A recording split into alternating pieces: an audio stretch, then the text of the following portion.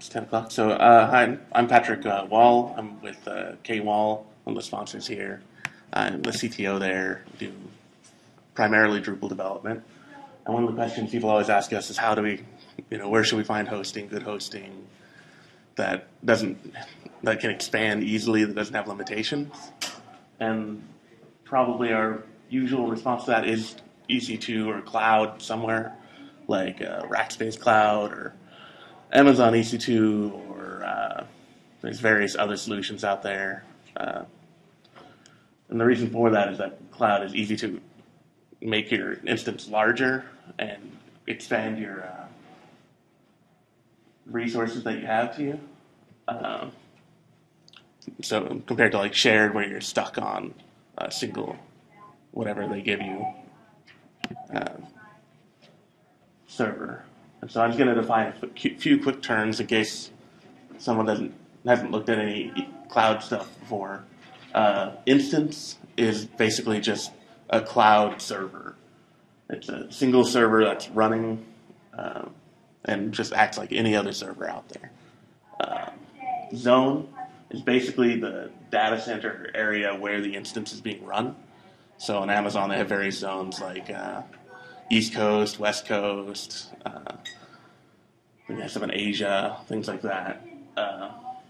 Instance type is essentially what size your instance is, like CPU, RAM, the latency of the hard drive pretty much defines what kind of instance you have. And a reserved instance is just an instance that you have a contract for. So you're paying, with a contract, you pay like, you sign up for like a year or 3 years, and you pay X amount in advance, and they give you a very reduced price. So if you're planning on hosting for a long period of time, it's definitely worthwhile to do reserved, because you will get a lot, it'll probably cut about 2/3 of your cost off. And if anyone has any questions, feel free to raise your hand or ask me. These are the basic instance types in EC2. Micro is the smallest one they have available, and it's 613 megabytes of RAM. It probably would work for a very small site, but nothing that gets too much traffic. Small is the next one up, but the thing to know about that is that it's 32-bit only, so you're not going to be able to upgrade from that very easily, because you'll get a server that's 64-bit or 32-bit, and you can't get up to the higher, large or extra large ones. Large is 7.5 gigabytes of RAM, and that's really enough for really a large site. Extra large is 15 gigabytes of RAM, and that's enough to host like a large amount of large sites. So, or just one really, really large site. And they also have high CPU, which really aren't well suited for Drupal because it's more RAM intensive and CPU intensive generally. And high memory, if you were really crazy about having one instance running a huge amount of memory. And they also have like cluster and even further bigger ones, but I'm not even going to go into those because those will get. You're not about single points of failure. Yeah, if you want a single point of failure, you can go really big and get one really big single point of failure, or you can create a load balancer and go off, which I'll talk about here. And just to give you an idea of pricing, because their pricing is very ambiguous on the site. These are in the cloud. Yeah, it's definitely, because they give you per hour cost, like 0.02 per hour, and then this much for traffic and everything else. What it comes down to is approximately $200 a year for micro, $3,100 a year for a large, and $6,100 for an extra large. Or if you get reserved, $150 a year, $2,000 a year, and $4,000 a year with this much up front. I added that into the total cost. So you can see it cuts down the per year cost dramatically if you get it reserved, but you do have to pay more up front. Like for extra large, you have to pay $1,820 up front. So for most people, that would be out of their ballpark. If you're running a hosting company or something like that, that would seem small when you'd be like, yeah, sign me up. But Generally, you'd probably get, I'd say if you're a really big site that gets a lot of traffic, you'd get a large probably. But you can start off on a micro, just play with it.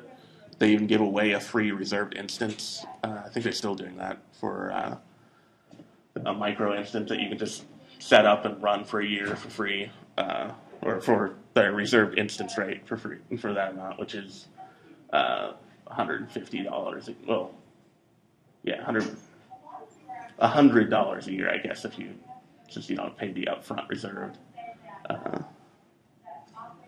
Something around that, which is pretty reasonable since that's less than what $1 a month. So that's really not that much, or $10 a month. I don't. One thing they added to the cloud, which really made it possible for us and other people to use it, is they added elastic block storage, which basically means that you get a persistent disk that you can write your files to, like your whole entire system to, that you can attach and detach from servers and instances. And before that, if you rebooted your server, for instance, you might lose all file changes, which would be horrible because you hadn't stored them somewhere where they were persistent, basically. And also with EBS, you can snapshot your volume or create more volumes and attach them to your instance. And what snapshotting lets you do is make a quick backup of it, and you can even script that so that you can just have a very simple backup system if you wanted to.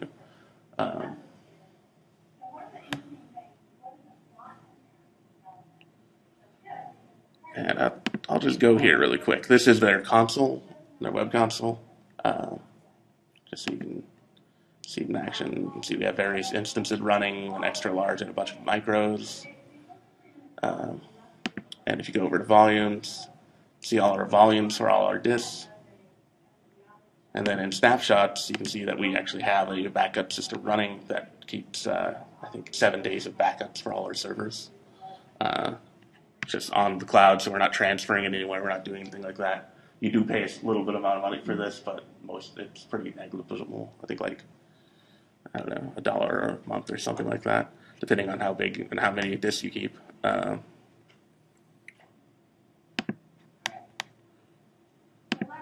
And the other part of it is the AMI, or Amazon Machine Image, which is what you use as to launch your instance. It's basically the install for your instance, and you can make an AMI from a running instance and share that or use that again. So if you want to make a clone of a server, that's how you do it. You just make a copy of that. And what I'm going to do today is I'm going to set up a micro instance using Ubuntu, just because it's quick and easy for me.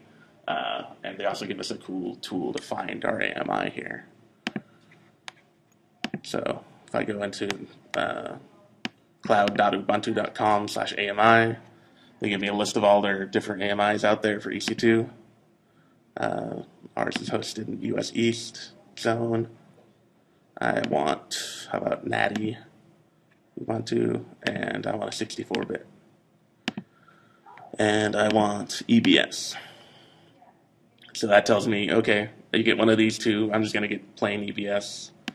So this is my AMI ID. And if you were all set up, you could even launch it using a command line here and just quickly run off and spout off to your servers. But I'm just going to do it all from here so you can see it happening. So choose an AMI. I'm going to go to a community AMI and enter in this code from Ubuntu. And once it's done parsing through all the AMIs available, it will give me a selection. And it takes a minute.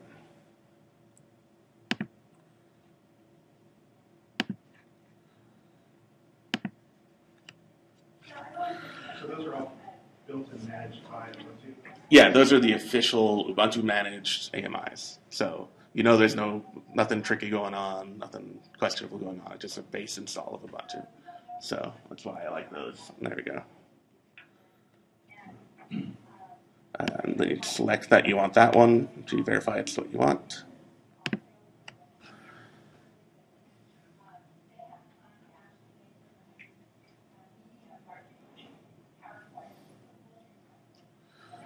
I don't know if this is the internet here or what, but it's doing pretty slow. All right, number of instances. I want to be in the same instance as my other ones. I'm going to just choose a micro because it's very cheap, but you could go, so I was saying, like really far up, like 20 ECUs and 8 cores and 7 gigs or 68 gigs of memory. Normally, you don't need that much for most sites. Yeah, you can go really high up and get insane servers running if you needed to for some reason. Generally, for Drupal, you shouldn't need that large of an instance. Run it for 1 hour and Yeah. On this page, it just asks you kernel ID. You can just use the default and the RAM, same thing. They offer monitoring, but they give you free monitoring, so I don't really need to pay for it. You could put in your user data here, but we're just going to skip over all that. And we can give it a name. I'll call it DrupalCamp LA 2011. And you can either use an existing key pair, but I'll create a new one just to show you. The key pair is it's how you authenticate the first time at least, or all the time if you wanted to the instance, how you connect. They do this because you don't have a password on there yet, and so you want to have some way of securely connecting without everyone being able to connect. I'm going to name this DrupalCamp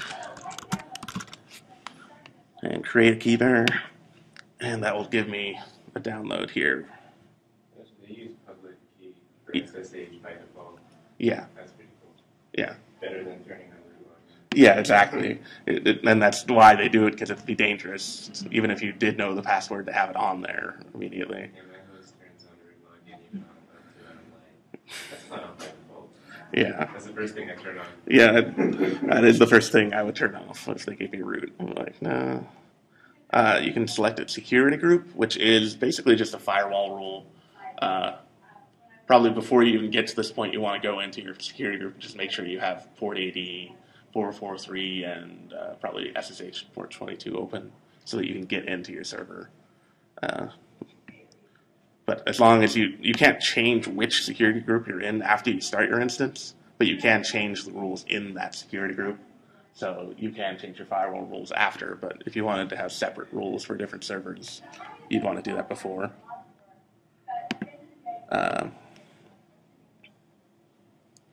Just reviewing it, looks good. And then you just press launch, and it will. Shutdown behavior stuff. What are the other shutdown behaviors? I didn't even read it. I did straight out, so I don't know. Generally, I figure they stopped them. Maybe shutdown behavior, delete the instance is one of the options. I don't know.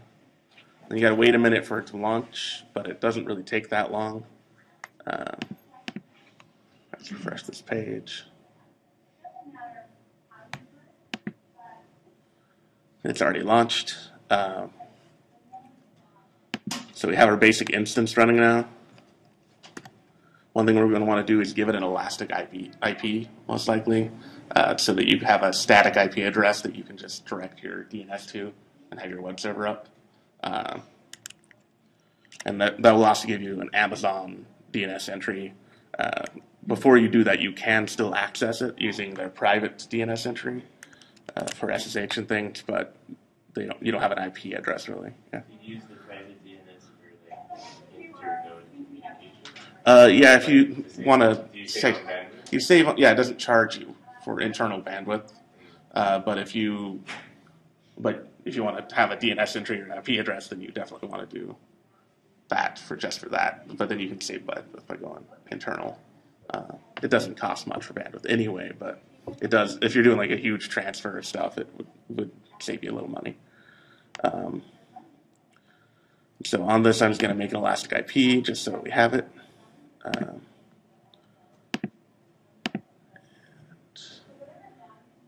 Yes, I want to make one for EC2, and I will associate it to DrupalCamp LA. And there we go, I've got my IP address right here, which will actually tell me on this page too. as it finishes loading. It tells you basically all the information about this instance here, including your now private DNS and private IP address, and should show me my public, elastic IP here, as well as you can see monitoring. Nothing's happened yet, so for some reason it's saying I'm loading.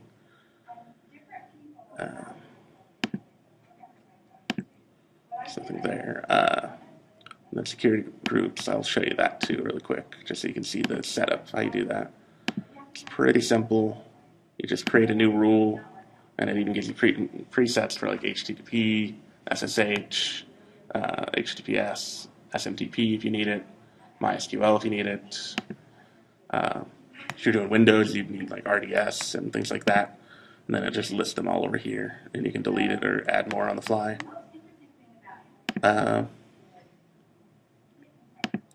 Then the other thing I want to do, probably just to show you, is that if we wanted to create a volume, actually I probably won't create one fully, but if you go into create a volume, you can say how many gigabytes or terabytes do I want. If you're crazy and you want to go bankrupt, you could do like 3,000 terabytes. And one thing to note though is you do want to make sure you're keeping everything in the same zone, because not only will it speed everything up if it's in the same zone, but it will cost less, because they charge for inter-zone communication a little bit more, I think. And then on the snapshots, you can choose a snapshot if you have one, and use that to create this volume. Or you can go from the snapshot page and create a volume from that. Let's see if I have anything on my monitoring yet. I don't think I will, because I haven't used this. Yeah. But it tells you the CPU, disk activity, network activity, and if you pay for more, you get that 1 minute intervals and more information. But I'm not going to do that for this, because this is just an example. All right. So we did all of this. We launched our instance. Now all that's left is to SSH in and CRD server. And it'll actually give you instructions on how to do that on this page. If you say connect, it says open your SSH client, PuTTY, or your terminal. Get your private key that you downloaded before. By the way, don't lose that, because you won't be able to connect after you lose that. Although you could probably download it again, just be annoying to find again. And connect. And they even give you the whole command line to do it, which I'm going to want to do from where my pen is.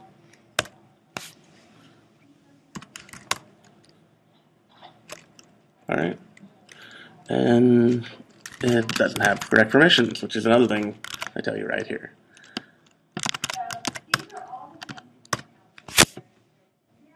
Alright, and then I'm connected to my server. And it's just a full, whatever you installed. You could use Ubuntu, you could use Cent, you could use FreeBSD, whatever you wanted to. Just a normal server that's running on the cloud then at that point. But there's nothing installed yet, so we probably want to install LAMP at the very least, since it's for Drupal. And I'm just going to do it through Aptitude, get a little bit more visual. You could use apt-get in Ubuntu, but first thing I'm going to do is I'm going to check for new packages, since it's a new install. And probably out of date already. Yep. All right. Yep. If you didn't give Aptitude a command, yeah, if you don't give it a command, it just gives you a nice GUI, which makes it nice for presenting. But you can just enter in commands too, like normal. If you go in here, you can see tasks that are available, or you could use task select. What I'm going to install is LAMP for that, and it's already complaining at me because I'm trying to upgrade this in time, and mail. Sure. And what that's going to do is it's going to install Apache, MySQL, PHP, and I think it installs Postfix by default.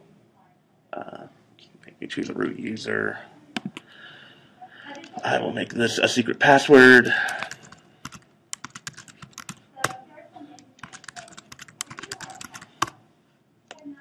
And make a mistake when I'm typing it. Then you configure Postfix, just normal internet. Just kind of go with the defaults right now. Yeah. You ever use VNC? You can. I was just wondering how it works out in jail. It's pretty fast connection, so it should work. I don't generally use it just because I'm always in the command line. But if you got the X server up on this, then you should be able to VNC in like normal. Or you could have, and you can run Windows and RDP and fine. So VNC should be fine. Because RDP is usually slower for me at least than VNC. And when this is done installing all this stuff, we'll have our basic server setup with Apache and MySQL and everything else ready for us. One thing to note on Amazon is that they make you fill out this, where's that form? I didn't actually include it. Okay. They make you fill out a form to send emails. Beyond, like, once you've sent like 13 emails, they'll send you an email saying, you've been detected as sending emails. Are you sure that you want to send emails? Because we blocked you now. Please fill out this form to continue sending emails. Or use our email sending service. Yeah, or use our email sending service. It's after you fill out the form, it's fairly painless. Just use the normal server email, and you just have to enter in, your email, your account number, which it auto does if you're logged in. Describe what you're doing, running in Drupal, and then just submit. And I've yet to have them reject me. They'd probably reject you if you were registered as a spammer, but hopefully you're not, because that sucks when you're registered as a spammer.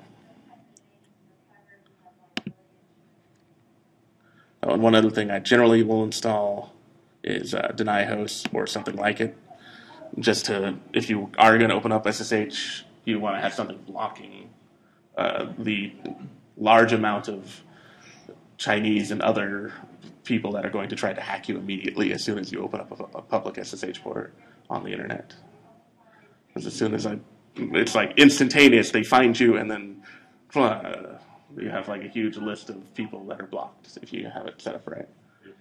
They just got all these computers, I guess, Yeah. trying every possible IP combination all the time. Must be. Either that or they're somehow. All 4 million. Yeah. Maybe it'll be harder than Maybe. only a minor setback. I'm sure. I'm pretty sure they'll still be able to figure it out. And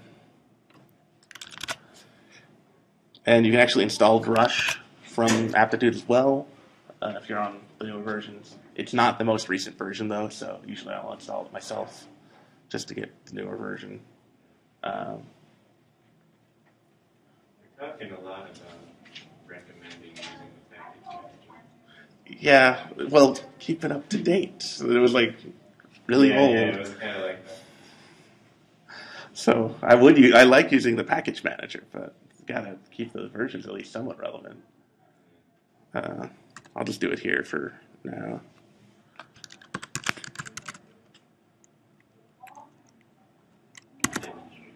Yes. Lets me continue typing.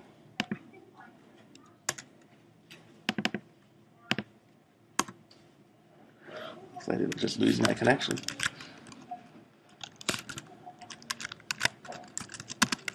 Oh, there we go. Maybe.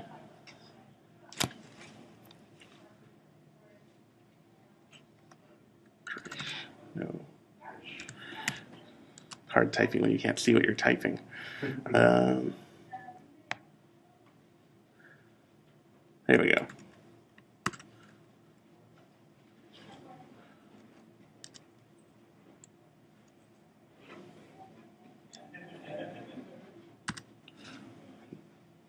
I think this is my internet having an issue, not the server having an issue. I guess because my internet was having issues before. Or Amazon EC2 issues. Yeah, or it could be Amazon EC2 issues. I am in the zone that had that issue right now. But What was that? Which one was that? the East 1B, which is exactly the one I'm in. Yeah, the That's cheapest why one. it's the cheapest. Yeah.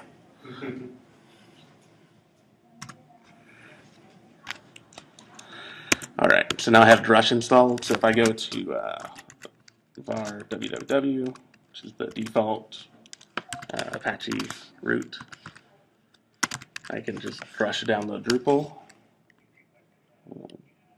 I do not have permission, of course, but I can do it with sudo. And then I have Drupal. Yep. So now if I went to that Elastic IP, actually I need to set it up in my Apache, so I'll go in here. Oh no, it's a default. It might be listening on it anyway.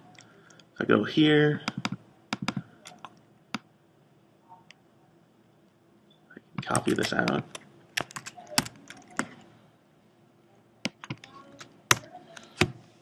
There's my it works. And obviously I configured this slightly different, but then it just downloaded it. So, which means I had to configure Apache now, which I didn't do at all. So, because I probably didn't even really configure PHP on this.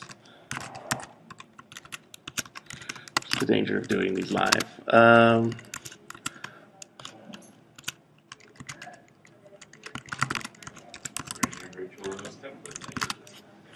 It's a new instance. I don't have it yet. One thing I'm going to do is turn on rewrite because I like that for Drupal.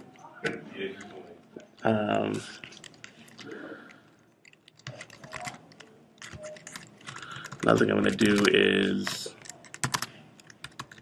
turn up PHP's memory limit because I'm sure it's way too low. And just there we go.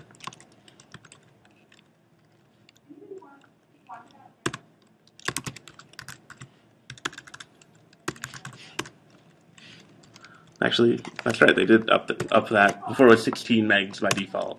128 should be perfectly fine.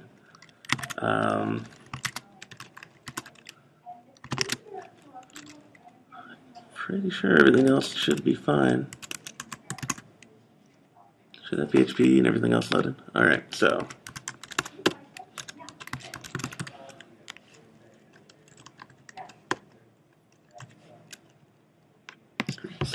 .7, or the other way, I guess I could do this just to make it easier.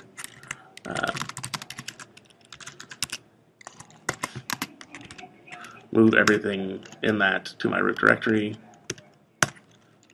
I missed that. That should do it anyway.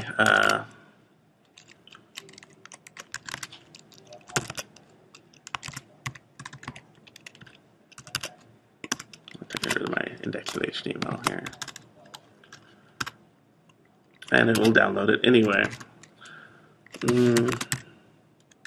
What else could be wrong in this Apache setup? This is why it's annoying not having a default setup. But basically, it'll be standard Drupal screen at that point, once you finish setting up Apache. I can try to get it set up here still. Trying to think of what else could be needed.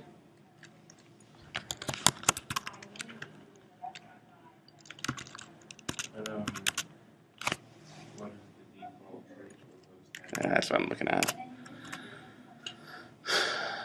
Probably the wrong stuff. Yeah. So what I'm going to do here, if you let me go down a second, so I can actually see what I'm typing.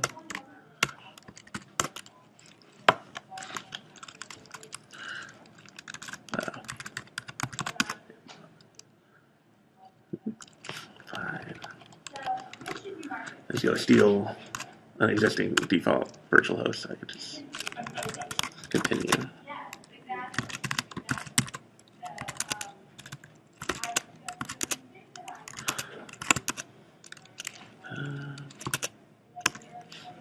So here we go. Normally all you need to find in your virtual host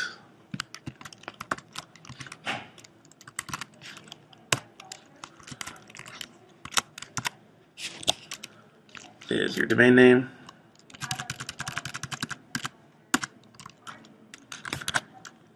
which I'm just going to make this for now.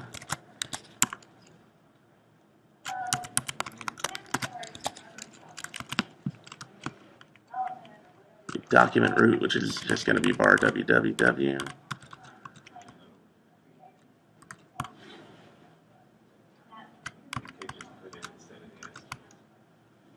Yeah. That should all be fine. And whatever. I'll just write somewhere.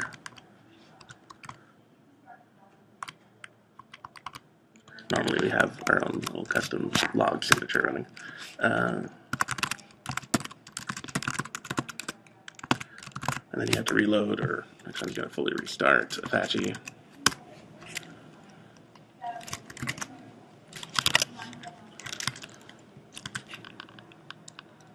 And there's our Drupal. Okay. Yes. You don't have to do that. I was just kind of in a rush. And I need to make a log directory. No, I told it that there was a log directory here. All right. So then you have your normal Drupal install. So I'll just do really quickly. GD. And it reminds you of everything you might have missed, like PHPGD. So that's pretty easy to install. 5, yeah. And giving yourself permissions. And then generally once you set up one of these servers, you'll probably just want to stop at that point once you're sure it's right and make an AMI out of it. So you can just deploy your own server with your full setup already, rather than doing this every time.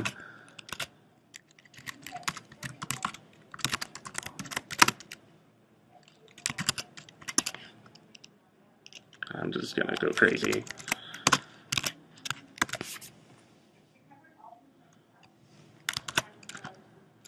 That should hit. Oh, I didn't restart. No, it restarted Apache. Weird.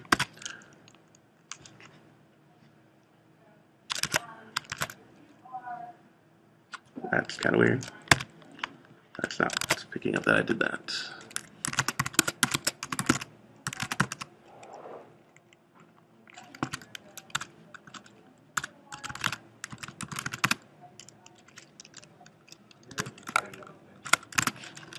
Didn't?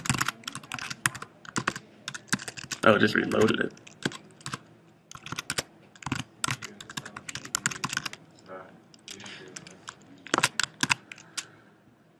Okay.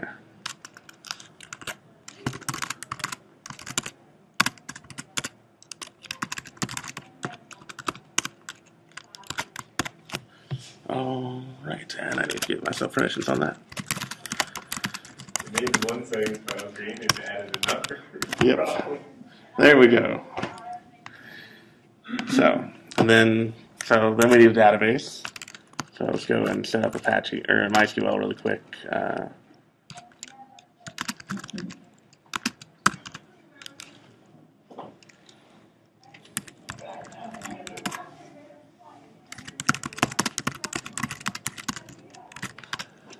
And I'm just going to set security to the wind and use my root user.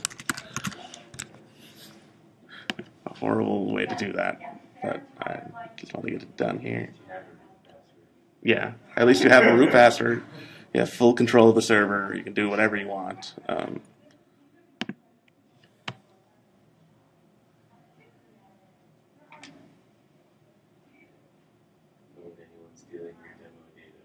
Yeah, exactly.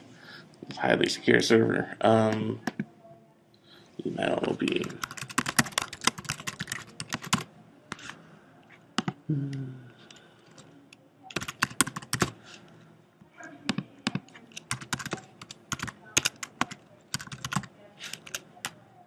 didn't even notice that Drupal was a fair password before. I was like, is that Drupal? It is Drupal.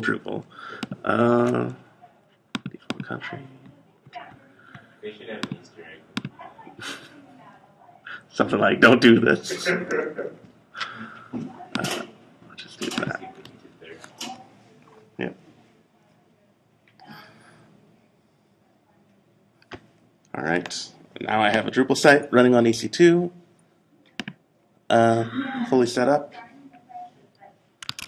Now, because I didn't use a separate mount for this, I only have 6 gigs, or well, actually, yeah, like 5 gigs available to me after doing all that. It's probably more than enough. You also have your like S3 that you could use as a disk, or many other ways to get around EBS if you didn't want to do EBS for some reason. But for the most part, you got your whole setup. You can go into Drupal like normal. I could probably spend all day going over how to configure Apache and stuff, so I'm not going to focus too much on that.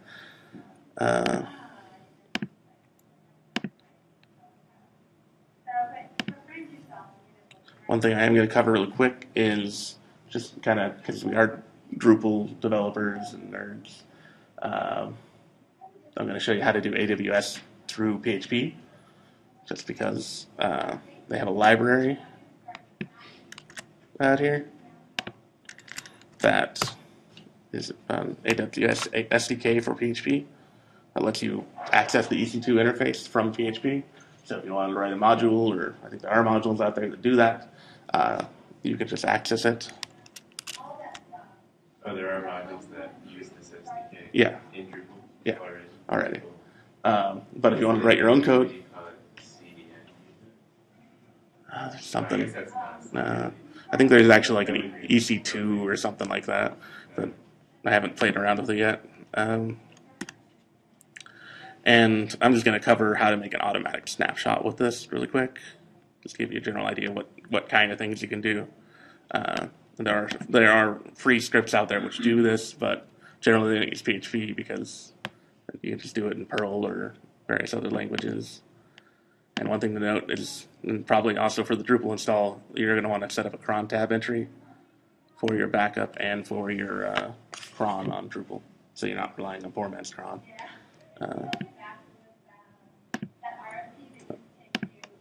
At least if your website isn't visited every hour. And this is just kind of a quick script I wrote that's probably not readable at all. I'm going to open it up in a text editor.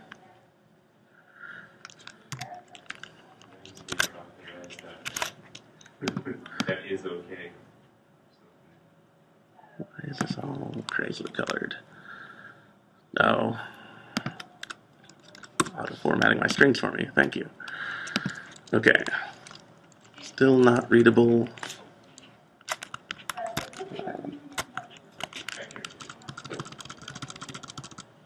Okay. Now you can really read it.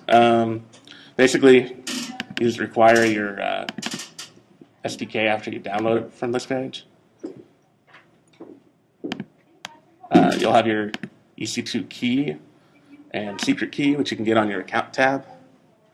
I would not recommend sharing those with anyone, which is why I X'd them out and I'm not going to even go to the account tab to show you, but it's there, just because that is your Amazon key for like everything.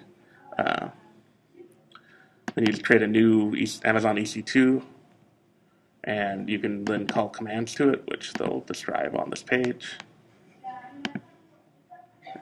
Somewhere here. And they have a paired channel too if you want it auto-updated.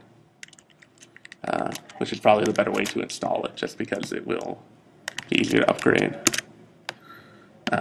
What I'm doing here is I'm describing all my volumes, getting a list of them all, and if my response was okay, then going through all my volumes and creating a snapshot for each one. And that's really as easy as it is to create a snapshot. You can also do much further things. I think I have a full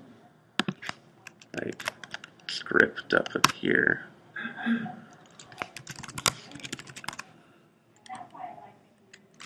That has my cool, and I'll do tail -20.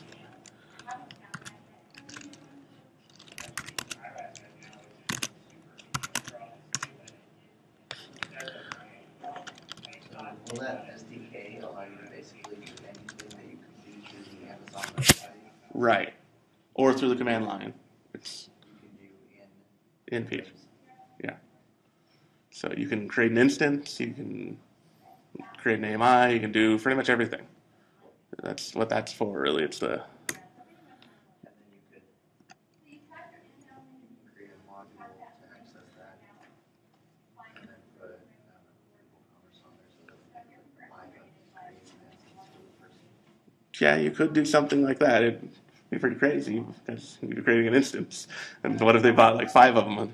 You'd have to make sure your your cost is covered. But Well, that's why you use yeah. DrupalCamp to manage purchases of DrupalCamp images. hmm And here's just a quick, here's the other part of that. Cut off there. This is what I'm doing to create or to clear out my backups after X amount of days have passed. Same thing, I'm getting a list of snapshots, but I'm getting it where the snapshot is complete and the description is backup because I'm adding a backup description to each of them.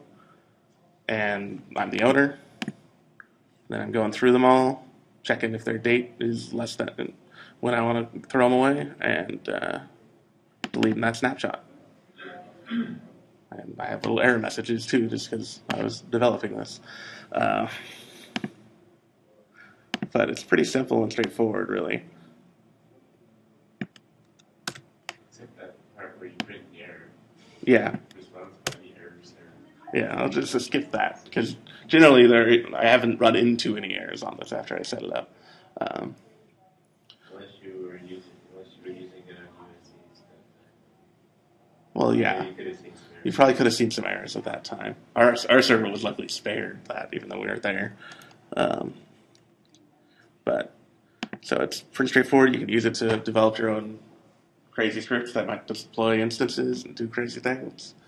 Or you could use it for something simple like just creating backups.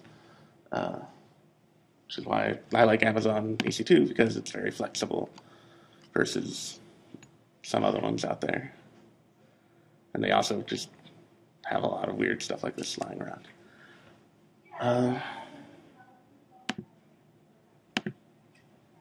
And I also wanted to quickly show you how to change your instance type because that's something that you'll probably want to do if you get a micro and then suddenly your site rockets up and you get lots of traffic. What you have to do is stop your instance. Yes. And one thing to consider, oh no, my server has been powered off now. One thing to consider when you're doing this, if you want to change instance types, you can. But if you bought a reserved instance, it's not necessarily tied to that instance. It's tied to like one instance on this server type. So if you upgrade your server type, you're no longer that type of instance, and your reserved fees will no longer apply to that instance. So like if I buy a reserved micro instance for a year, it'll apply to my most costly micro instance. But if I change my micro instance to a large instance, then that reserved instance no longer applies to that micro instance, but could apply to another one. Like I'll show you here, reserved instances. They don't really. If you start another one, it'll apply to that one. Right. It's kind of dynamic. They just Still take have- off your you still bill. have to Basically. manage that, but it Yeah. will apply to the one that you upgrade. Which is kind of the confusing part with reserved is you don't tie it to an instance ever. It's just like you're buying a contract with them for a micro for a year or 2 micros Reduce for a my year. rates. Yep. And Paying you more to pay less. generally, I probably wouldn't recommend buying more than 1 year unless you're really sure that's the instance type you want, because the other contract is 3 year, and in 3 years, lots of things happen. So I stop my instance. I can now change instance type.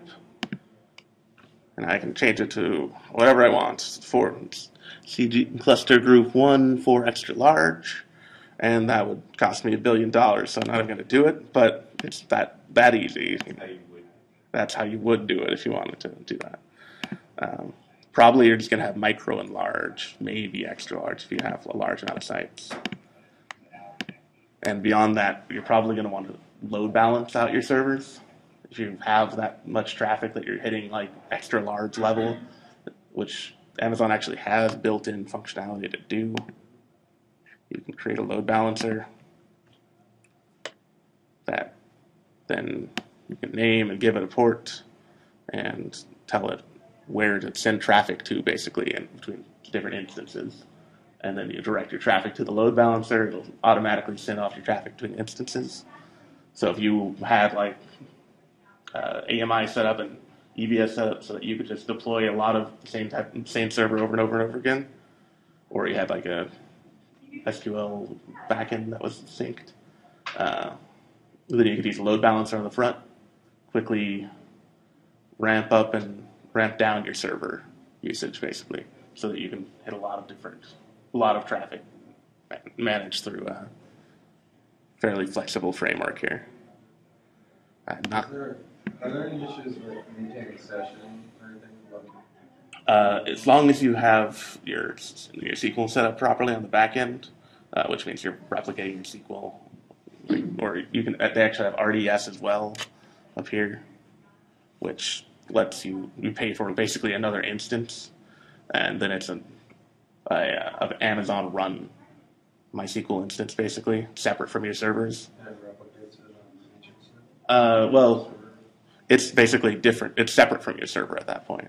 So It's like having your MySQL server and your server on your computers. yeah.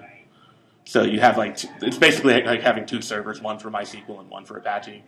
So then you could have multiple Apaches. Cheaper because it's purpose specific, or what? It was cheaper. Now it's just slightly cheaper. We have one set up on there. Now I kind of regret it. Is it hard to set that up with Drupal? No, it's really easy. If you go into your Drupal settings, which now I'm disconnected. For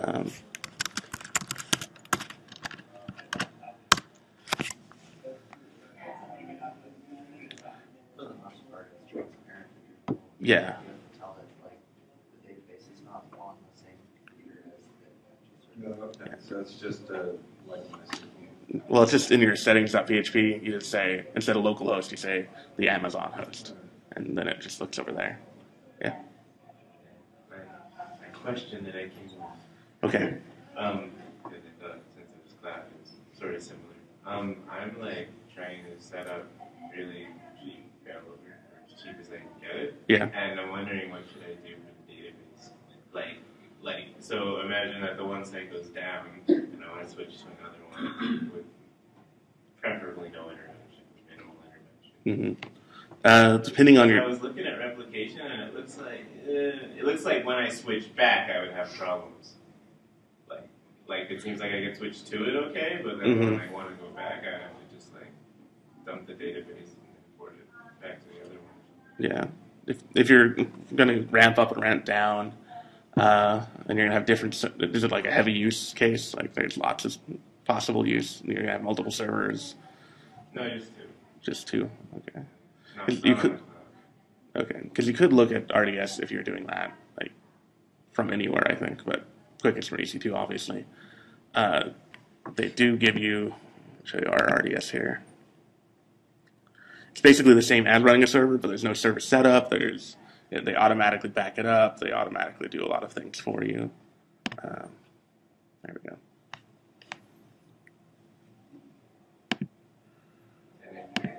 But then you have some latency issues, right? Yeah. You have your database on a separate server. Usually the way we get around that is using like memcache to store our cache in so it doesn't hit the database quite so much. Then if you do that, the latency is pretty minimal. Got to kind of just build it for however you think you need it, basically. I don't know if there's a good answer for that. Basically, either you might want a separate server replicating SQL servers, or you might want like a service that lets you ramp up your thing, or you might just want it on the server and have the main server with the MySQL, and then you launch another Apache server without the MySQL and reference the main servers. And it's really depending on what kind of traffic you're getting. Which is theoretically down. Yeah, so that's the issue with that. Well, my dad and I were going to do like master replication. And then I heard that's kind of a hack. Or like MySQL didn't even like it themselves. It works. Basically, so that both of them are read and write, and then they write. So when you write a change to one of the two computers, it will then write to the other database.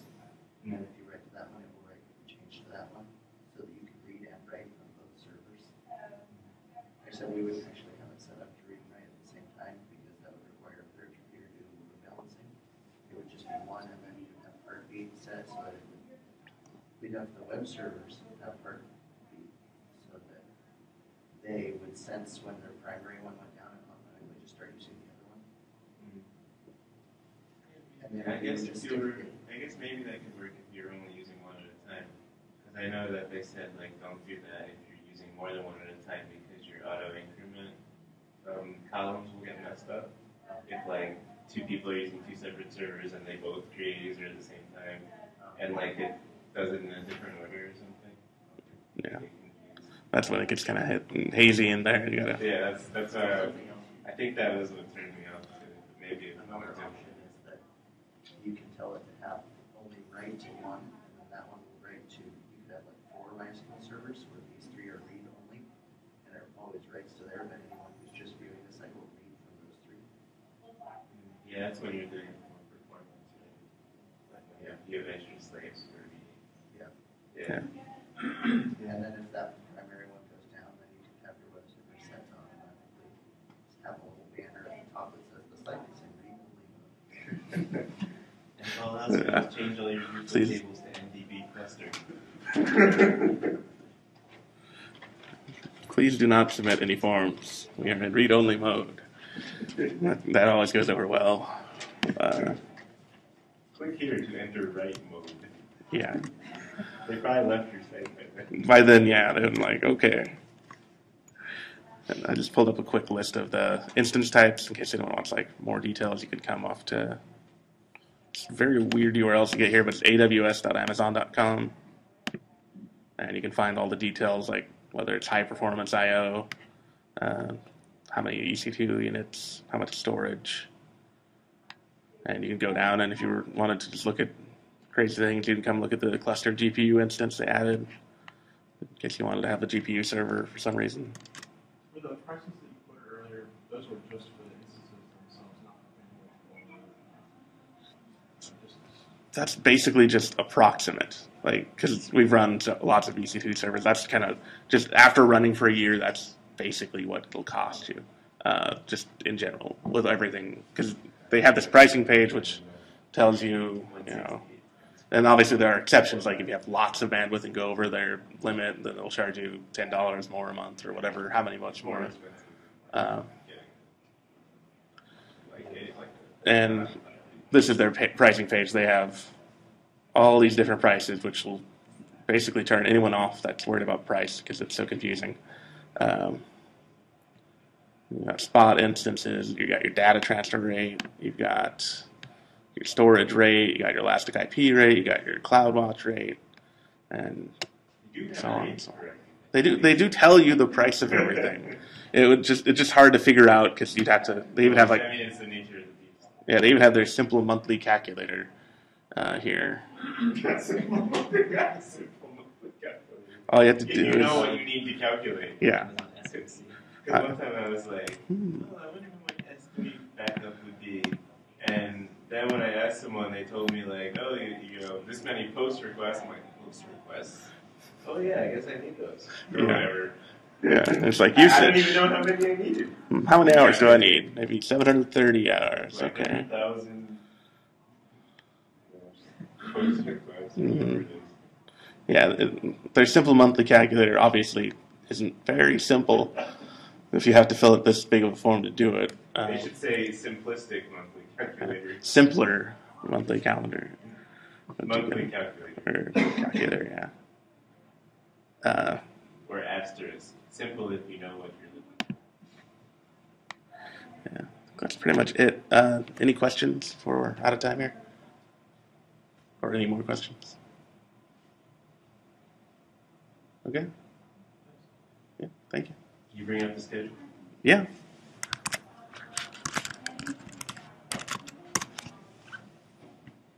I'll stop this thing too.